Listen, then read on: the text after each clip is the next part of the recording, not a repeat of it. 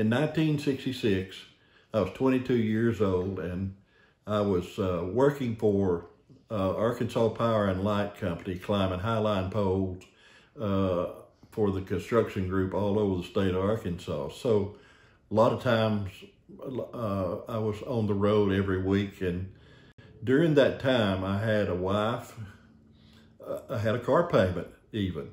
I had two daughters and a house in Sheridan, Arkansas. And one of my daughters, my youngest daughter, Alicia, at that time got spinal meningitis, and it was meningococcal spinal meningitis, which was rare to get, but it's a killer. It was time for me to get off the road, and my wife at the time said that she needed help with these girls because they had been sick. So as I grew up over there, my folks owned the mercantile store in Prattsville, Arkansas, which is 8 miles from Sheridan. So I had been back and forth to the bank many times making deposits and things of that nature. And the bank belonged to the McCoy family. And I was in there one day, and you know, as any little country town, everybody knew my business before I even knew it. So Eddie McCoy was one of the McCoys that was the CEO of the bank, and he came up to me, and I was standing at a teller window, and he said, "Eddie, what are you going to do now?" And I said, "For what?" And he said, "What you going to work? Where are you going to go to work?" And I said, I don't have anything." And he said, "Why don't you go to work for the bank?" And I said, "Okay, what will I do? I'm not a banker." And he said, "Well, we're going to teach you that." So I went to work for the Grant County Bank at that time, and I started at the very bottom. I mean, I didn't sweep the floors, but they showed me where the broom closet was, I can tell you that. And so there was an older gentleman there named Coates A. Mitchell, and he was the old way of banking. I mean, you didn't document it, and you did everything right, or you didn't do it at all for Coates A. Mitchell. And he did not mind telling you that. So I started out working for Coates A. Mitchell, and then another man was there at that time that came from the FDIC, and he was a younger person, my age, and his name was Bodie Boatwright. And so Bodie Boatwright was what I considered the guy that taught me banking. Coates A. Mitchell taught me the old style of banking. I'd only been there, probably maybe 3 months, and I got promoted to operations officer of the bank. And you think, how in the world could that be? Well, I thought the same thing. But since I was one of only 6, it didn't make any difference. There was only 6 employees, and everybody had several jobs.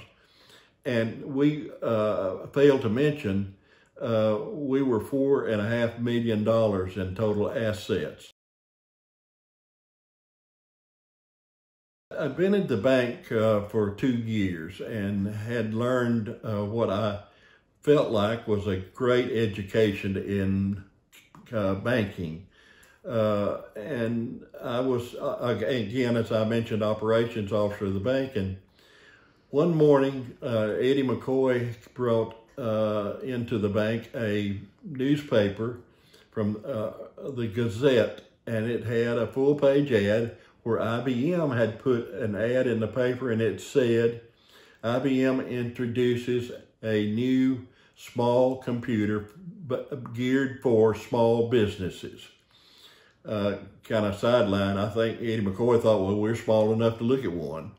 So he brought that paper to me, and he asked me what I thought about it. And I said, Eddie, I don't know anything about a computer, but what would you like? And he said, I want you to look into this, okay?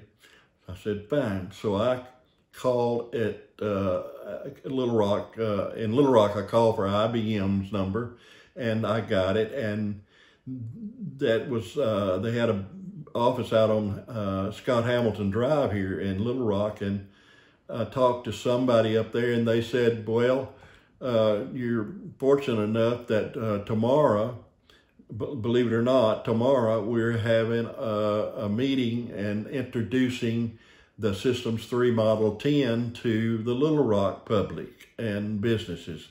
And I said, well, I'd love to come. And they said it would be great, come on up. And so I go up there, and there is a salesman at IBM, and he is still around today, named Hammond Satterfield, okay? Well, Hammond and I sit down and we talked about the Systems 3. Now, let me tell you, they didn't have a Systems 3 Model 10. They had a picture of one, okay? Because the machine had not been located except maybe a dozen around the United States in their big education centers. Little Rock, I promise you, was not one of them. Memphis was. So I talked to Hammond about this computer, and he said, well, why don't we get together and see what one would cost.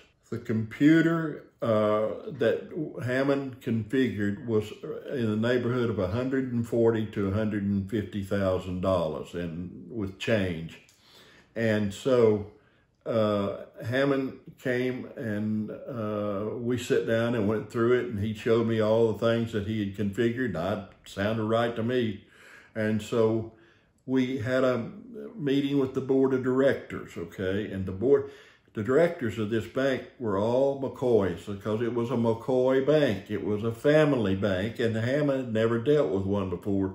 So when Hammond got there that day, he said to me, hey, Eddie, this is a waste of my time because this bank can't afford one of these. And I said, Hammond, do you know what a family bank is? He said, well, kind of. And I said, well, the McCoy family can do anything they want to do, and they can spend the money they want to spend as long as it does not jeopardize the soundness of this bank. And the FDIC will decide that, but it won't. They've got the money to do what they want to. And so we go into the boardroom, and I introduce Hammond to the board, and Eddie McCoy, who incidentally, now y'all got to understand, we got two Eddies going here. We got an Eddie Sligh and we got an Eddie McCoy. So we had to separate the two some way. So Eddie McCoy stayed Eddie McCoy, but I gained a new name, and my name now is Eddie Boy. And so Eddie McCoy said to Eddie Boy, Eddie, are you recommending to this board that we purchase this computer? And I said to him, I am recommending that we purchase this computer. Well, Hammond hadn't told anyone, but he had been told by the IBM attorneys not to sell us this computer. D.E. McCoy was the senior on the board. And D.E. McCoy said, okay, by show of hands, how many of the board are voting to buy this computer? And when he put his hand up, 5 more McCoys put their hands up right behind him. So we got 100% unanimous decision to buy the computer. Well, Hammond was sitting there thinking, oh my gosh, what have I done? And so he said, but don't worry. In his mind, he was saying this. He's saying, they don't understand this whole thing. And he said to Mr. McCoy, he said, well, Mr. McCoy, there's something I hadn't told you. IBM requires that you pay for this computer in full at the time you sign the contract and before they will start building this machine for you. And he said, he knew in his mind, he said, this will stop this because they ain't going to do this one.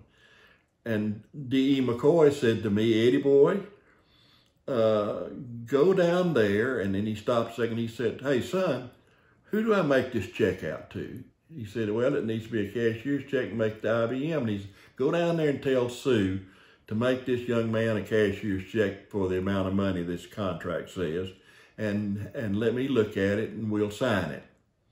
And I said, great. So we got the contract, he signed it, he gave him the money, and Hammond was swallowing hard when he left there, wondering how am I going to explain to the people that I wasn't supposed to sell this, that I've sold this, and I don't know what I'm going to do. Well, next day, Hammond came, I got a phone call the next morning, and it was Hammond. And he said, Eddie, I need to come talk to you. And I said, okay, come on. He said, I'm here. And I said, where?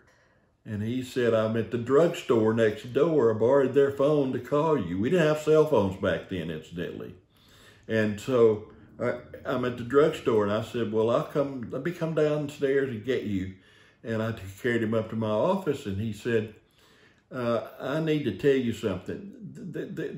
There's something we left out. There's no software for this computer to run a community bank. Yes, it got just that quiet in my office. And I said, wait a minute. What do you mean there's no software? He said, there's no software. I said, what does that mean? What is software? And he said, software is what you write to make this machine work. I said, now Hammond, yesterday you helped me talk this board into buying a machine for $140,000, and on the next day you're back here telling me that it doesn't work, and you expect me to go in front of this board and to tell them, hey, I was just joking about buying this machine. It doesn't work, so we don't need to do this. Nah, not happening.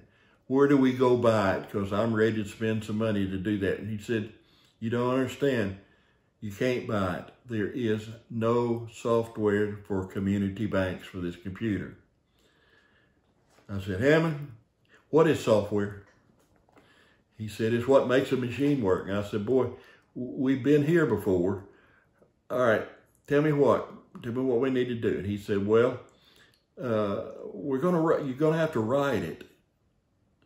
I said, what? How do you do that?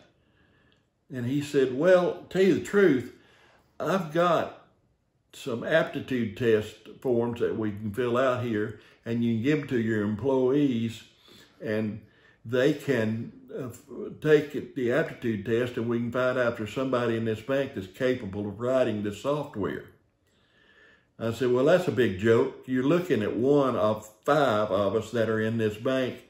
We don't have anybody to take that test, so you're looking at the guy that's going to write it, but I don't even know what you're talking about.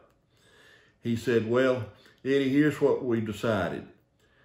We have an SC in Little Rock named Walter Anderson, and Wally Anderson is our banking finance SC, and we're going to let him come to Sheridan, to Grant County Bank, and we're going to let him come half days, twice a week, and he's going to show you how to write software for this machine. And then in between, we're going to send you to IBM classes. And we got classes for our SEs, not for customers yet, but SEs.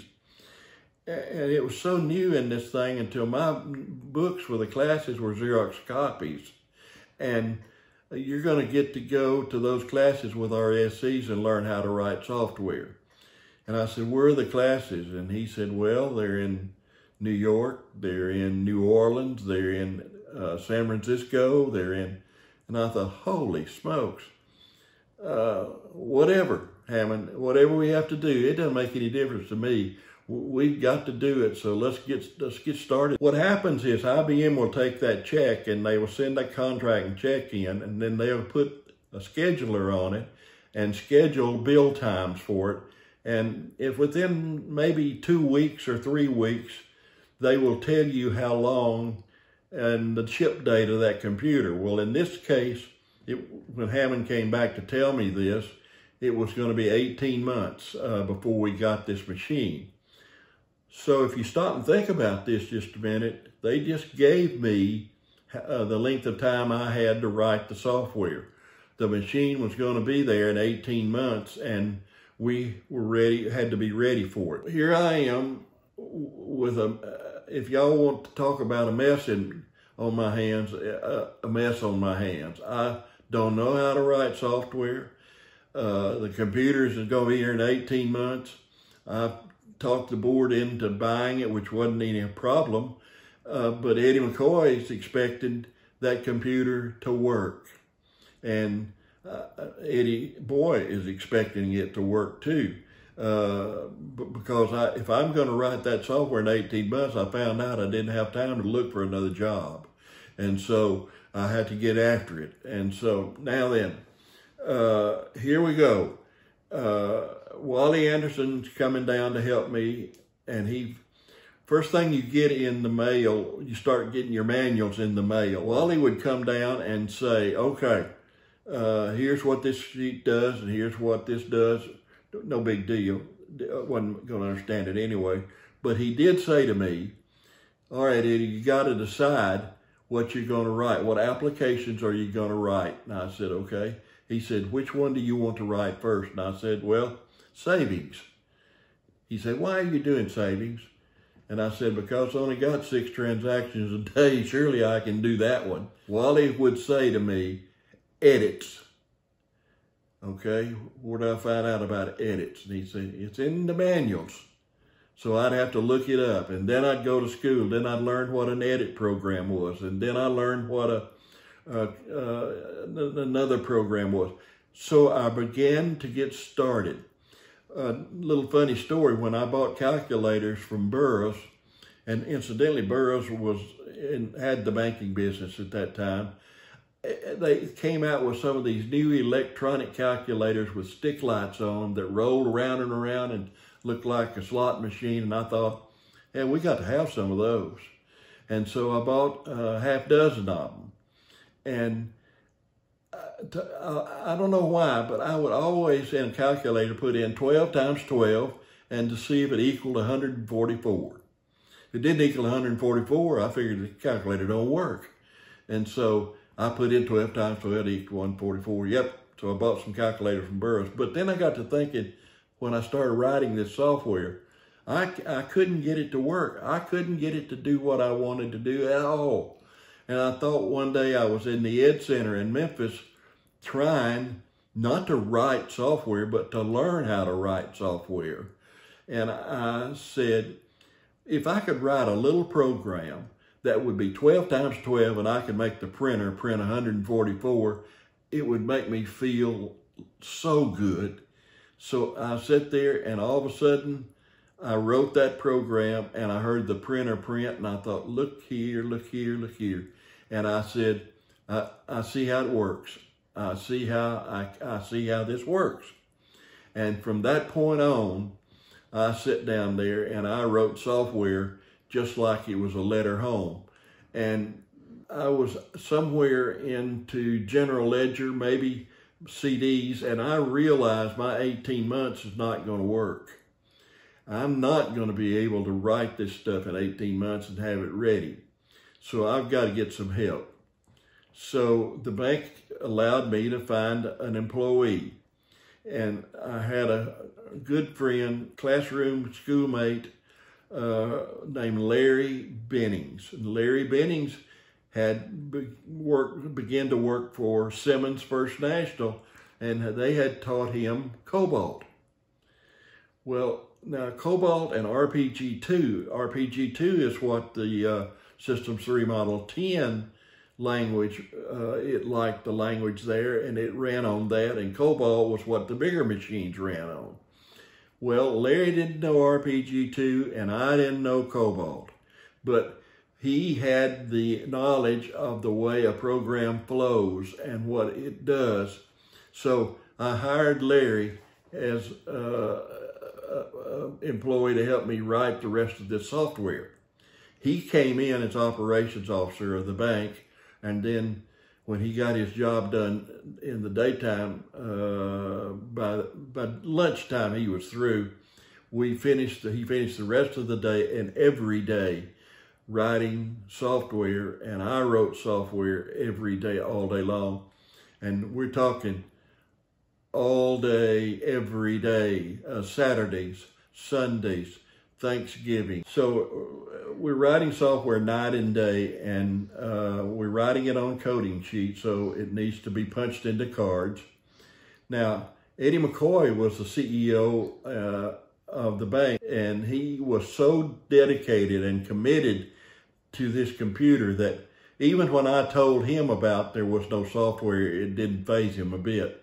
So Eddie McCoy became our key punch operator. We wrote 167 programs during this length of time of various sizes. The last code we wrote was installment loans. Larry and I both wrote on that programs, all those programs for installment loans.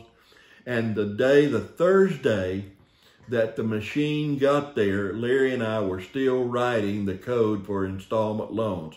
Now that's how close it was, but we were right there ready. They said that we've got a delivery for Grant County Bank, and we're needing directions, and we're going to make sure that someone's there to accept the delivery. Well, I didn't have to ask what it was. I knew what it was, and I got so excited. I remember going out on the corner and kind of like take my chair out there, and I'll just sit here and watch for the truck and wait till it gets there, okay? And so right after lunch, about 1:30, here it shows up in the parking lot, and they opened the door, and this stuff is up inside, wrapped up in towels and blankets and strapped down like you wouldn't believe. And y'all, let me tell you, prettiest sight in my life was when they uncovered that CPU, or that computer. And it was, you know, everybody says that you bleed IBM blue. Well, you actually, I bled red. I ordered the computer in red. Unload the truck, put it in the lobby of the bank, because we've got one of those banks that was designed by one of the architects that liked that canyon ceiling in banks at one time. It was really popular. So you got these big long stairs on each side of the lobby going upstairs.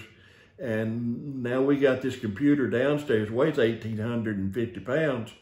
And we got it downstairs, and we'd have no elevator. And so we decided, okay, well, how are we going to get this thing up there?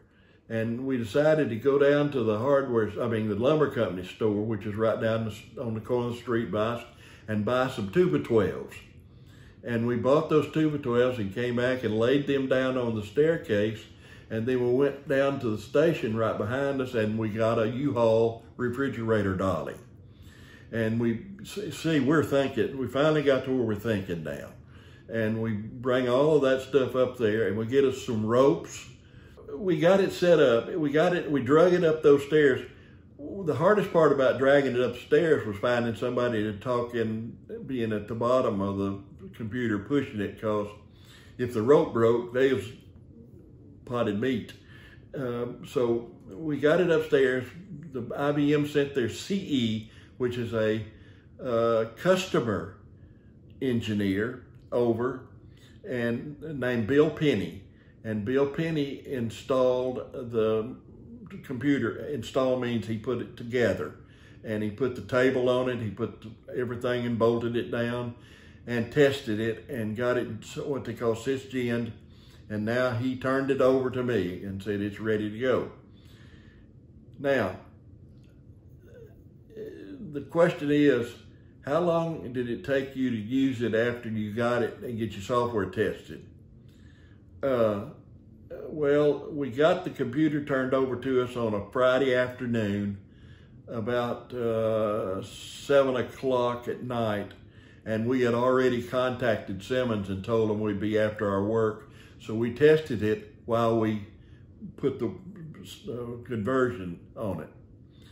We tested our software real time, they might say. And it was easier to do that back then, and I won't go into that, but you could run one program at a time easy enough back then and look at the output. The interesting thing about this story is that once we got that software, once we got converted, the first night that we had what I call real processing on it, which was within the first week, it actually took us longer to process the bank than if we'd have stayed on the old manual systems and Sensatronics. We would have been through, they would have been through about 5 o'clock at the bank, and we were still 5 o'clock the next morning, still trying to get through, and so embarrassed because we did not expect that. But anyhow, it happened, and we fixed that, and we made things work, and it got better and better every day. Larry and I were sitting there kind of talking to each other, and we let a little bit of the steam off of this time because things had working a little better. And we look up, and here comes this old man in the door. And see, I can say that now because I'm an old man, but he was older as I am, as old anyway.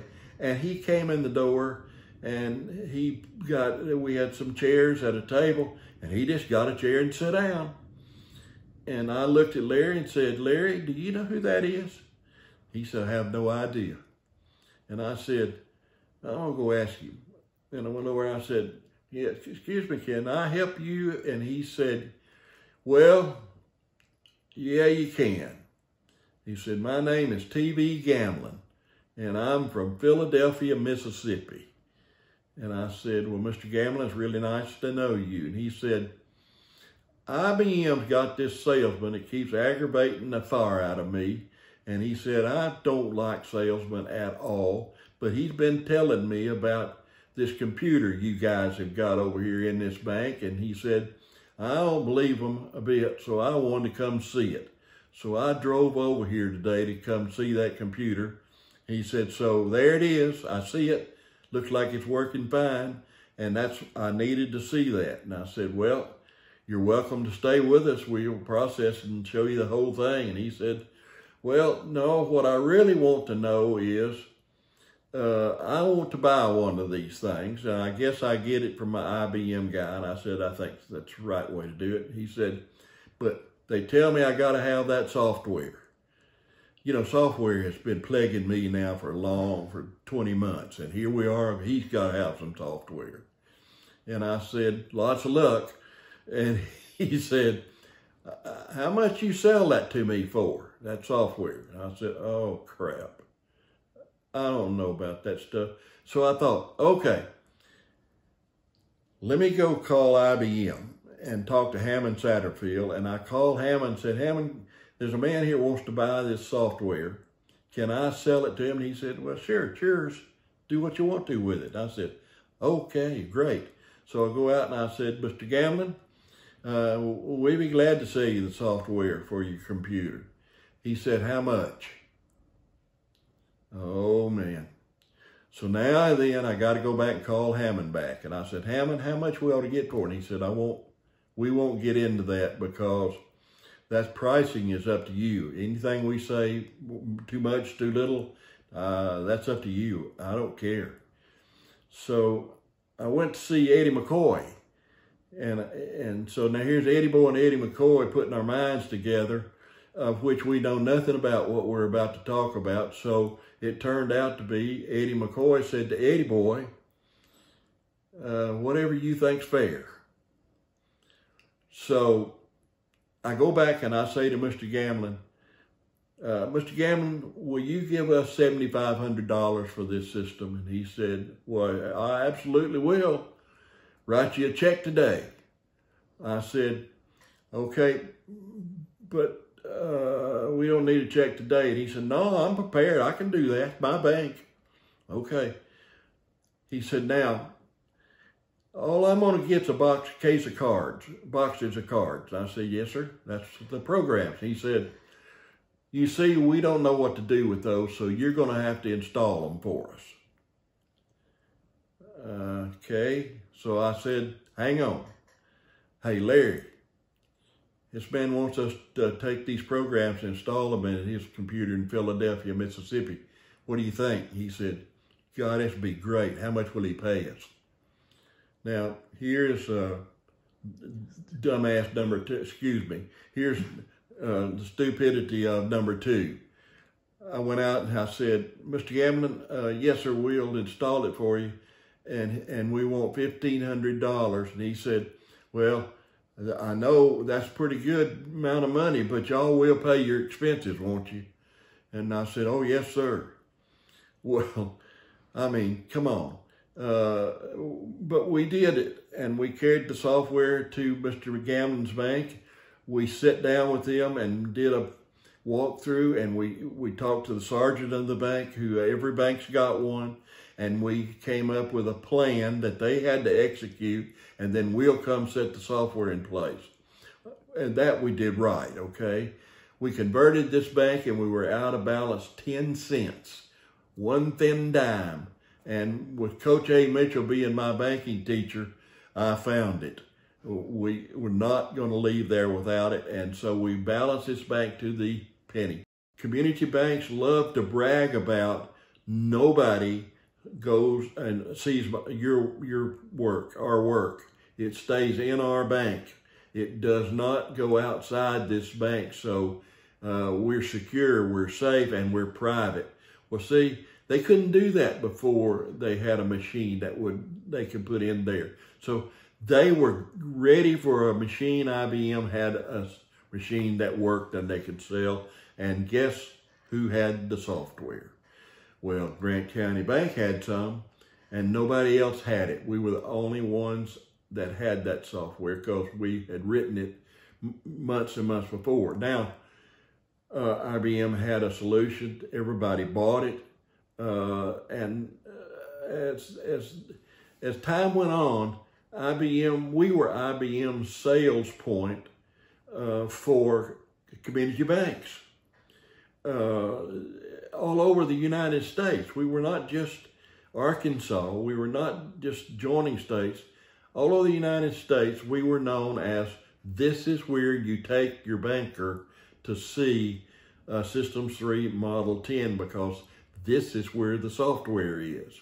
IBM had a corporate jet, of course, and it was not a small corporate jet. It was a large corporate jet, and they were loading it down with people, and we would have as many as 5 days in a row of IBM's airplane being at the airport at Little Rock. Well, they were coming to, believe it or not, Grant County Bank in Sheridan, Arkansas, with half a dozen bankers. And they were as familiar with our boardroom as we were, because they would go in, set up the boardroom, and have these bankers come in, and they would give them a dog and pony show, as we called it, about the software. And then we would walk down the hall and the bankers would look at it, and then they would go back and, honest to God, almost 100% bought the product after they did that, because they were not looking for a competitive type deal. They just wanted to see that computer and it work, and they saw that, so now it's a go buy it. So it was a good deal for both. And as time went on, Larry and I were installing more and more and more of these systems around the country. And what the bank had decided to do is that they got the software. Larry and I got the install, and hear me, Mr. TV Gamlin, bless his old heart, he got a bargain. We never did another one for $1,500. I can tell you that right now. And so we got maybe close to that an hour before it was over with, but we had begun to make some money, and we figured out how to do it. FDIC realized that here's this guy out there that's making, putting in banks, and we don't even know who he is, and he's doing our FDIC insured banks, and we ought to know more about that. And so one day I get this phone call, but prior to that, I've been out and talk. When I'm there, I talk to the community banks and tell them, you have your own Systems 3 and this software, you can become independent, and you can be your own bank, and you don't have to listen to your service bureau or your correspondent bank. You can do what you want to do. You can build your cash letters the way you want them to be built. You can clear your checks the way you want them to be cleared. And you actually can compete with a large bank, because you can do the same thing they can do. And so I really felt good about having been able to do that. I had not thought about what I had stirred up out there, but there was a FDIC, actually the director of Arkansas at FDIC was Curtis Hutchins. And Curtis was here in Little Rock, And a friend of mine, because you become friends with all these people. And one morning early, he showed up at Grant County Bank. And that was unusual for him to even come to a bank, much less just show up early. And he came up to my office, and I said, "Curtis, golly, good to see you." And he said, "Well, I wanted to come talk to you a minute." He said, "I just came back from Washington, D.C. yesterday." And I said, "Well, okay, what's that got to do with me?" And he said, "A lot, all of it, everything." And I said, "Okay, tell me the story." And he said, "Well, I walked into the office of the FDIC in Washington, D.C., and they said, 'Who in the world is this guy named Eddie Sligh?' And he said, 'Well, he is a friend of mine, and he is a banker in Sheridan, Arkansas, that's written software for independent community bank system.' And he said, 'So what about Eddie Sligh?' They said, 'We need for you to go back and for you to go in his office, not call him on the phone, and sit in front of him and look him in the eye and tell him that he needs to shut his mouth.' I said, 'Okay, what about?' And he said, 'Tell him that he is stirring up the community banks people and making them believe in things that he says they can have and are going to get that they are never going to get.' And I said, 'Well, is that not interesting?' And Curtis said, 'I've delivered the message.' And I said, 'Well, Curtis, I need to ask you a question. Do I work for the FDIC?' He said, 'Nope, you don't.' And I said, 'Well, then you can tell them to kiss my ass.' He said, 'Well, tell you the truth, Eddie, I'm a little ahead of you.' He said, 'I told him yesterday that you were going to tell me to kiss his ass when I was there.' It was like juggling banks, okay? I would leave on Thursday afternoon because we always worked on all Friday night, Saturday night, and Sunday we tried to get our way back to the bank because we had to be back working for the bank on Monday morning. Well, I would come to Little Rock to Jim East Bank, and I don't remember her last name, but the SE I worked with on Jim East Bank was named Paula. And she would meet me, and we would set up some things that we were needed done, and Paula would actually do those, and I would leave that bank and drive. It's 5 hours. If you drive reasonable, it's 4.5 if you drive like I drove. Incidentally, I had a 1969 blue Corvette that I drove, and I could seem like I could get there a little faster than they did. And so I would go from there to Brittany Koontz First National Bank in Natchez, and I would get them working on some things that needed doing, and then I would leave there in the night, and I would meet Jim May at Gonzales, Louisiana, whatever time it was, it didn't matter. I had to get there and do it, and I would get him started on some stuff. Then I would head back to Natchez and see how they were doing with their stuff, and then move on back to Little Rock and see how that worked, and then I can be home for Monday morning to go to work. Now, surely you figured out by now, there wasn't any I didn't have a hotel room. There wasn't any going to bed. I was going from one bank to the next bank to the next bank, and so was Larry.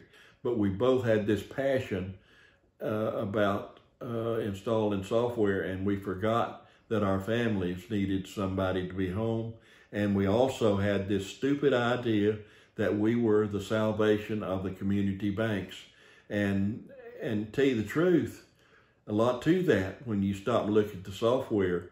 We put Grant County Bank in Sheridan, Arkansas on the map because they produced this software. And so Larry was first, sold his software. Eddie McCoy had agreed with us that if we left there, we could have a copy of the software. I don't know why he did that, and I don't think that he intended to do that, but bless his heart, he did. Well, Larry sold his copy, a copy of his software, at that time to Seattle First National Bank in Seattle, Washington. Seattle First National then had foreclosure taken on it, and they went broke, and Bank of America was the receiving bank of Seattle First National, and all of a sudden Bank of America had Grant County Bank software, and Seattle First National had it. And then I sold it to Systematics in Little Rock later in life, but prior to that, I sold it to Jack Henry, of course, bought it. I sold it to a guy named Shelley Shank, which he was kind of like Jack Henry, except not near as big, out on the East Coast. Ross Perot wanted to get into community banking, and I sat down and visited with him, and he bought the software from me and put it into a company called Peerless. Really interesting guy when I sit down there, and he had a total appreciation of my cowboy boots and my blue jeans. No explanation needed, okay? And so I was a hot shot, cocky little programmer, designer, installer, answer all your questions about banking and banking software. You can't give me one I can't take care of. I can't, there's no way that I can remember how many banks or say how many banks we installed. But Larry and I never got back together as a partnership after a while. Larry went on his way. He sold his software to a company called Systems. They sold it and made it into a company called Horizon. All of that software is Grant County Bank software. But we loved our jobs. I will tell you that I am one of those people that can swear that I got up in the mornings when I got up, and I was anxious to go to work, and I did not want to go home. I was that intrigued, and I liked it that much. And for you young people, the only advice I have to you is find you something you like and do that job, because you cannot do a good job working for something you don't like. It'll show.